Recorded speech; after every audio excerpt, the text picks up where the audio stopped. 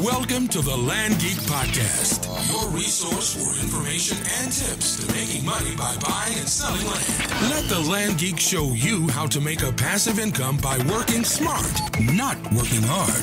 Learn strategies and tricks to make money buying and selling raw land today. And here's the man that's going to help you do that, the Land Geek. Hey, it's Mark Podolsky of thelandgeek.com and frontierpropertiesusa.com. And I'm really excited. This is my first attempt at podcasting, and I've got with me, hopefully, I'm going to make him commit to this, my regular partner on this podcast, Duran Frazier of Reserve Land Management. His website's reserveland.com. And Duran and I got in this business together in 2001. And we're going to talk about our stories in just a second, but I do want to introduce Duran properly because just to pigeonhole him as a land guy would be incorrect. He is a serial entrepreneur, and his story is fascinating because he got started when he was 21 years old. And so he's 6 years younger than me. It's just incredible. So, Duran, how's it going, buddy? I'm doing great. You know, I'm really upset that I missed your 40th birthday, Mark. I didn't even realize you turned 40, so congratulations, you old man. That's because I'm completely ignoring the fact that I'm now 41. I'm just going to start counting backwards now. But look, we all can't be as young and as good looking as you, Duran.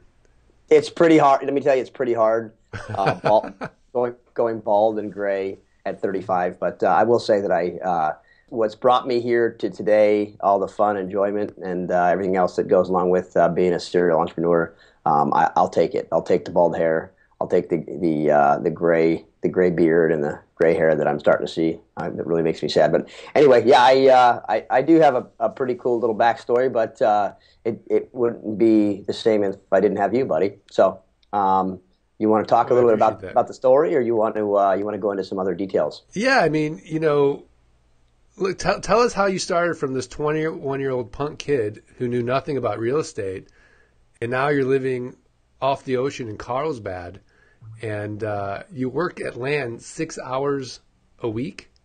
Is that what you told me?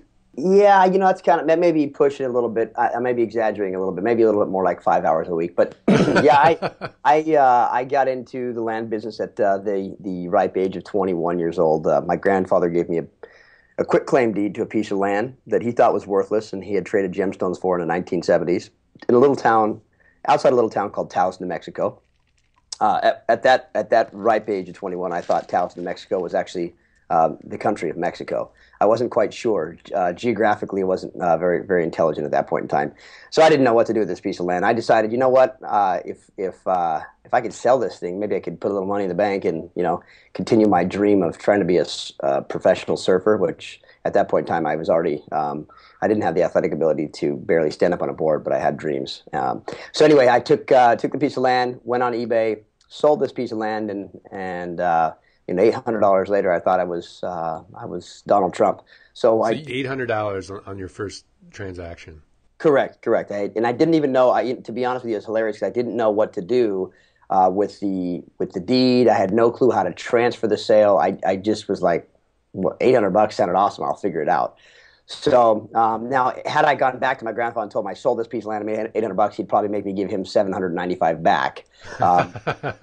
Just because I know how cheap my grandfather is. So, but nothing bad to say about him. But that's just the way he rolled, and there's nothing wrong with that. So I took the first piece of land, I sold it, and then my next question was, which kind of leads me to how do you become an entrepreneur? What the mindset of an entrepreneur? You kind of open your brain a little bit, get creative, and go, how do I do it again? What's next? And so I decided to research this and find out exactly where this place was, because obviously I hadn't been there. I spotted out on a map, after I sold it, and then I realized, hey, I need to get back out there and see if I can find some more. So it just so happened that 3 months later was the next auction. So I took my $800 and I borrowed $500 from my mom and $500 from my sister. Promised them both a 35% return on investment after 6 weeks. That's very generous. Yeah, they actually thought. They knew they had written that money off, but I for me, I thought there's a chance this could happen. It was slight, but it was a slim chance. But I figured that we could do something with it. So take my $1,800 to jump on my Southwest plane to Albuquerque, take the drive up there, have no clue what I'm in for, get in the auction, and I noticed there's about 7 or 8 people that don't belong there. And it just didn't feel right. I go, gosh, where are these people coming from? They don't look like they're from Taos, New Mexico. So it was a 2-day auction. At lunchtime, we all go out and I go out, and me being sort of a, obviously I'm not a introvert. I went and said, let's go do some lunch, guys. Let's all chat. Let's see what's going on. And so I sit down, and I happen to sit down with 5 other people that are doing eBay auctions, and they are all pretty wealthy people that are doing well in this business, and they had just all sort of started at the same time, except for they'd already been to 4 or 5 or 6 different auctions together. So we all just sort of chatted to see what was going on, and lo and behold, we all made friends, and to this day, most of them are still friends of mine, which is pretty crazy. It's almost been 14 or 15 years later. So it's interesting for me to look back on that. But in any case, I picked up about 5 or 6 parcels at this auction, and I ended up selling them for probably between $6,000 and $8,000. I don't recall the total number, but of course you can figure out return wise, it was pretty good. It was a huge return. Yeah, and you and I met at my first auction, which was in Deming, New Mexico, and I had $3,000, and I mean, I was freaking out. I remember telling my wife that I was going to do this, and I'm going to try to buy land. And she's like, and at this time I was doing investment banking. I was doing mergers and acquisitions with this little boutique firm that I was completely miserable with. And at that time, but my, a buddy of mine said, hey, come do this with me. And he had been doing really well. So I remember going, and I'm freaking out. I don't know what I'm doing. And I bought, I think, 10 pieces at that auction at an average price of $100, and I remember making, and I had or something like that, and I remember spending all $3,000. I forgot what it was, but and then I made like a 300% return on that auction, and then the next one was Arizona, in southern Arizona. You and I went to that one, and we picked up property for like $1 and $5. And I remember that was the big auction where I think I spent all the money I made on Deming and ended up making over $90,000 over the next 6 months, which allowed me to really think about quitting my job. I quit my job 18 months after that. And it was just phenomenal. So this business is weird. It's this niche. It's land. It's not houses. It's not flipping houses. And you've been involved in a lot of different businesses. But why do you like land so much? Well, it's one of those things where looking at land from a creative aspect on a sales side, marketing side, acquisition side, what can I buy? Where can I buy it? The unique part about owning a piece of land compared to a piece of paper, there's just so much more intrigue in stepping on a piece of land and saying, this is my land. So, going back to that Arizona auction you were talking about, I had one of those auctions prior to it. It was a Valencia County auction where I actually had an average purchase price, I think, was $33 a lot, and sale price of $1,000 a lot. And I think that was kind of my catapult. So Arizona was a great auction for me, but I actually think the Valencia auction for me was enormous. I think I spent about $3,000 or $4,000, maybe $5,000 at that auction, and I think I made a return in like maybe 12 weeks of about $60,000 to $70,000. So it was big, and those numbers don't reflect what's going to happen on your everyday occurrence at an auction. Right. I mean, you should be listening to this and expecting, I'm going to go to an auction tomorrow and make these kinds of returns. I mean, this was back when no one knew about this, before John Beck started doing infomercials late at night telling people how to go to these auctions.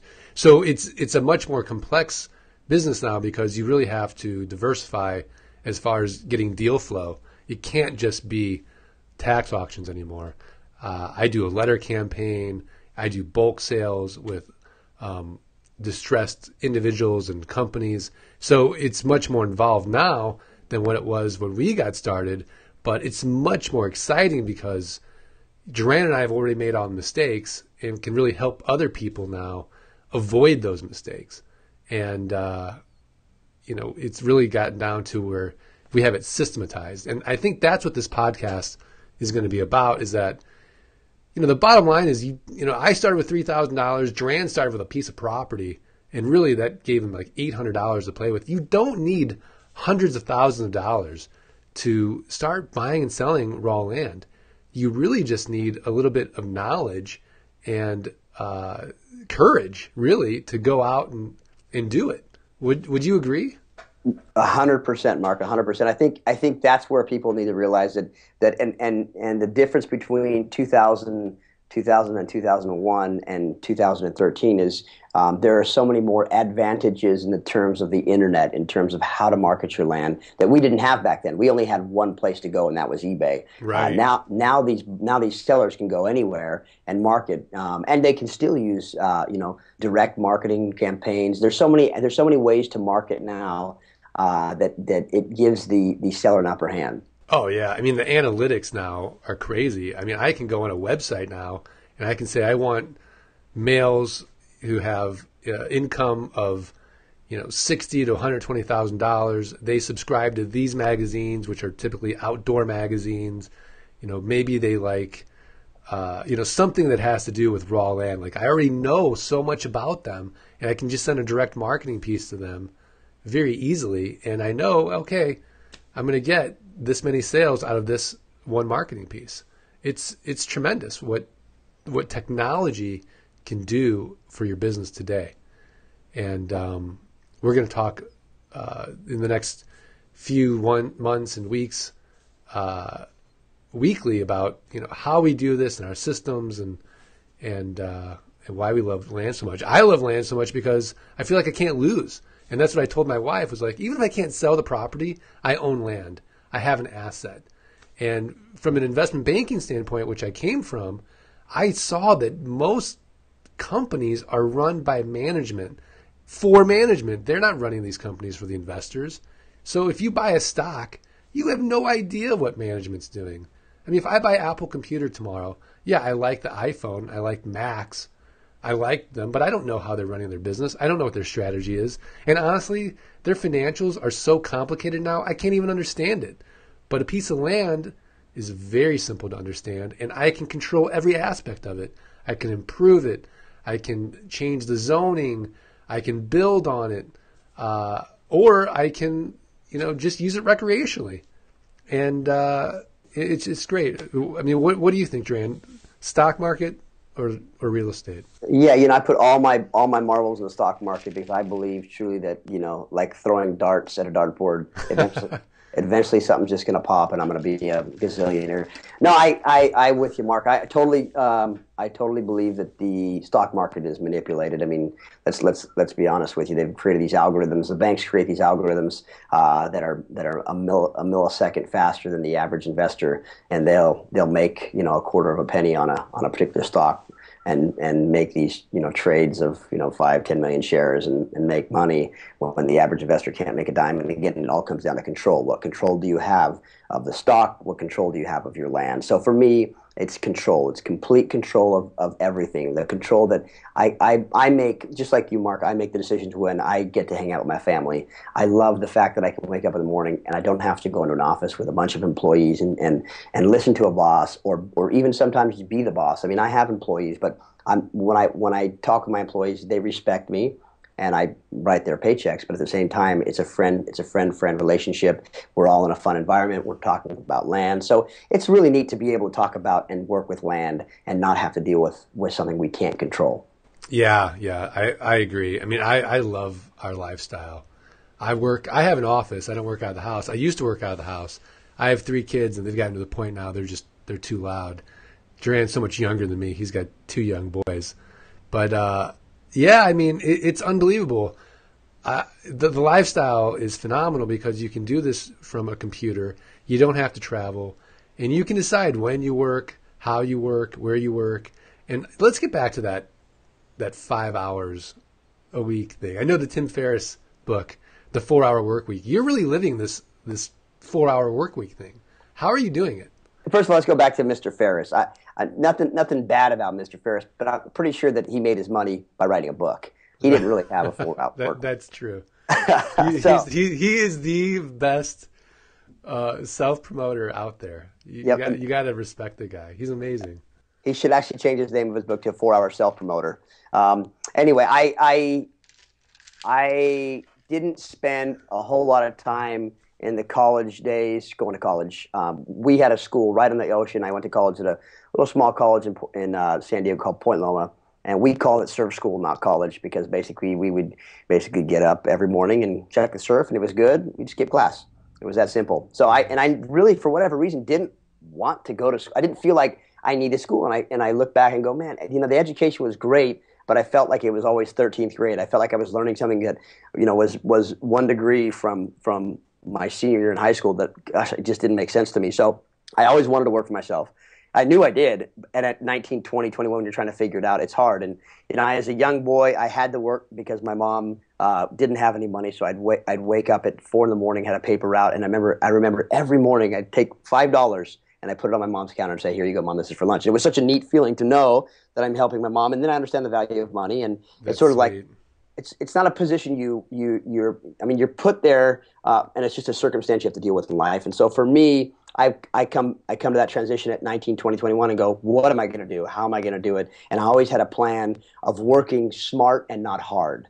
And obviously the internet gave us that, that platform to do that. So I came out of college. I knew what I wanted to do. I knew if I could figure out the sweet spot, which, whether I put myself in that position, I always say I'm blessed to be where I'm at. So I don't think I put myself there, but that opportunity was given to me, and I just kind of went after it. But as an entrepreneur, you go after these ideas and you chase them, and you try to work efficiently and smart and not hard. And then if you're working 5 hours a week and you're making good money, that's just the way it is. That you try to keep that lifestyle, and I was able to do it for, gosh, I don't know how many years, six to 8 years, and then I started getting. I've always had a passion to get involved in the startup community, and here in San Diego, I've done that. So I work a lot more than 5 hours a week, but on land itself, I'm still probably about a 5 to 6 hour a week guy.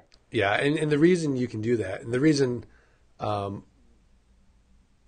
lifestyle is so amazing now, is because we built up enough of a cash base by buying and flipping raw land, that then we started buying property that we could sell on land contracts, and now we're getting passive income in every single month, which is kind of the insurance method. Nothing's better than insurance because you don't even have to buy a piece of physical inventory, but nobody wants to talk about insurance. We all need it, but it's not as fun as buying land. But you can buy a piece of land, you sell it one time, and then get monthly payments. And it's not like with a rental house where they're calling you at 2 a.m. I've got termites, the toilet's out, the roof is leaking, and it becomes this huge maintenance headache. Raw land needs no maintenance. And because of that, you have this passive income coming in, and as a result, it affords a tremendous lifestyle once you get to that point, that critical point where the income coming in passively exceeds your monthly expenses. And once you hit that point, there's really nothing better. Yeah, you nailed it, Mark. Passive income is we all dream of it, and some people dream that a multi-level marketing campaign is going to take them there. Unfortunately, we don't agree with that. But hey, that's to each their own. But there are, an ethical idea of passive income in my mind, and I'm not putting down any MLMs because there are some that are okay out there, but it gives everyone the false impression that money can be made easily and passively. With land, you don't have to screw your friend to make money. Right. You're giving them an asset, right? Exactly. So you nailed it. It's just the ability to wake up in the morning, go, get your mail in your mailbox, open up, and realize there's a couple of checks there that you received, and you're on a 10-year note, and that you can simply take your iPhone and take a picture of this check, and there you go. You literally don't have to leave your house anymore. You can sell land on the internet. Of course, when you buy the land, you have to be there and take some pictures, make it look good. But when the time comes and you're getting those checks and you're a year into it, you realize, gosh, I spent 1 day, 2 days to buy this land, maybe a week to put the marketing campaign together, maybe a month to sell it, and then boom, 10 years, you got a check every single month. It's flawless. It's a flawless concept. Yeah, I agree. So let me ask you this. If you could do it all over again, you're 21, is there anything you would have changed? No, you know what? Looking back, I don't think so. I actually the entire road, the entire journey of land has been so amazing. I mean, gosh, from 21 at buying a lot in Taos, New Mexico to our acquisition of 40,000 acres that we made when I was 25, and Yeah, that was a big deal. Well, we should talk about that in another podcast and break that down. Yep. The Nevada acquisition. Yeah, that would be an interesting conversation. But it's all about taking risks. It's all about forward thinking and the mindset that you can do anything you put your mind to. You just need to take some risks. Right. Yeah, I mean, if you're and the thing is, I'm very risk averse, much more than I think you are. I'm very conservative, very risk averse. Yet somehow, I have no problem buying a piece of land because when I'm buying it, I know, the old adage in real estate: you make money on the buy, not the sell. So if I know I'm buying an asset 30 cents on the dollar, 40 cents on the dollar, well, where's the risk in that? And then the fact that, okay, what if I can't sell it? And let me be clear, in 12 years, I've lost money on only one parcel of land. Out of, I think, 5,000 deals that I've done, I've lost money on one. So I've gotten really, really good at this. Mark, you're lucky. I actually had I haven't had any losers, but what I do is if I know I have a loser, I don't sell it. So I can't say that I have a loss to this day, and we've probably done about the same amount of transactions. But I do have one that and I have to. This is a funny story, but I did have one that I accidentally bought. I didn't do my research, and it was underwater, and so I just didn't want to sell it because I felt so bad. What do you mean it was underwater? Well, I bought some property. I went to an Imperial County auction in California. Right. I was not paying attention, which again, if you get in this business, you got to pay attention. Attention to detail is very important. Yeah, you know what our next podcast should be is on due diligence. Just due diligence. Yes, because if you don't follow a strategy or a structure, you're in trouble. But I remember going to this auction. It was probably my 10th auction, 11th auction. Show up. And they had the list of redemptions on where they cut the auction number out of the list, and I'm not paying attention. And next thing you know, I have my hand up. I'm buying this property. No one's bidding against me. I'm going, what the heck's going on? This is amazing. And I go to the county office, realize what I buy, and I find out this piece of property is underwater. Well, I still pay the property taxes each year. It's not a lot of money. I did spend some money on this property, but I realized that it's not a loser if I still own it. So, right. Are you going to improve it? Maybe improve it, and then it'll have more value. Yeah, I did. I put a houseboat out there with an anchor, and so it is completely livable. No, I'm just kidding, Mark. I would never do something like that. Right. No, I can't subject myself to losing on any land deals. So yes, to this day, in 12 or 13 years, I've never lost a land deal. Yeah, it's pretty crazy. It's a pretty crazy thing. So, all right, I think we should do a tip of the day and give people out there some type of tip or website they can go to learn more about land or how we do this. So, what's your tip of the day? I know I'm putting you on the spot here, and you may not have even thought about it, but what do you got? Two of my favorite websites. One, just to kind of keep me updated on what's going on auction-wise, taxsalelists.com. Taxsalelists.com. Is that John Lane's site? I have no clue. I don't pay attention to whose site it is. All I use it for is a map to click on and find out when the auctions are coming, because that site is helpful in knowing what's coming up. But right. you need to do a lot more due diligence. They don't really offer that on the site, which they should, but they don't. And they do offer like an extended package, and not all the auctions do. But if you go to the county website, generally you can get more information on the auction itself.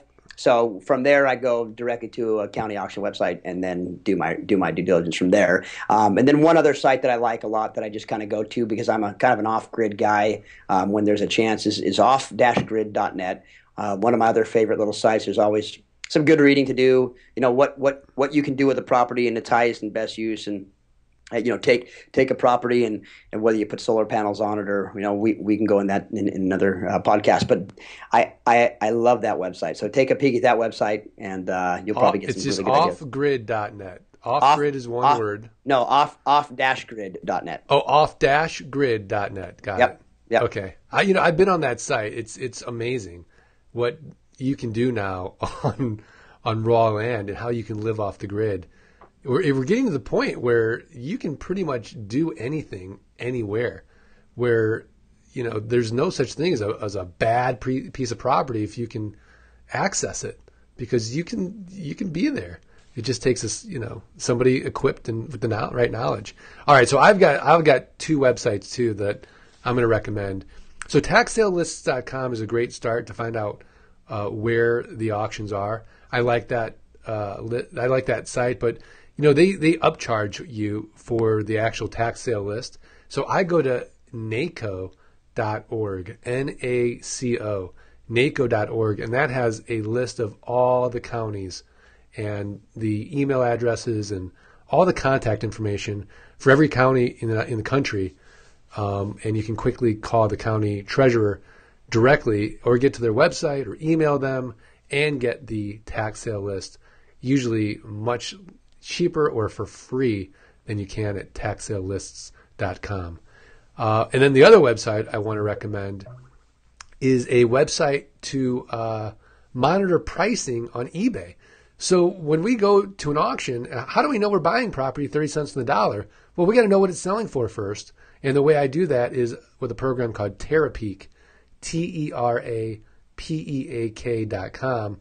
And you do a quick search and you can see, okay, 5 acres, Taos, New Mexico. It'll show me the past sales for the last 90 days. And I can say, okay, this is the floor on this property. And so if they're all selling for $1,000 on eBay, I can probably get $2,000 or more marketing on other sites. I can get a lot more if I do a direct marketing campaign. But now I know, okay, if $1,000 is the floor on eBay, then I'm going to go and I'm not going to bid any more than, say, $300 at the auction. If the minimum bid start at $50, I know what I can go up to. So I want to thank everybody for taking the time and listening to our first podcast. I'm sure as we continue to do this, it's going to get a lot better.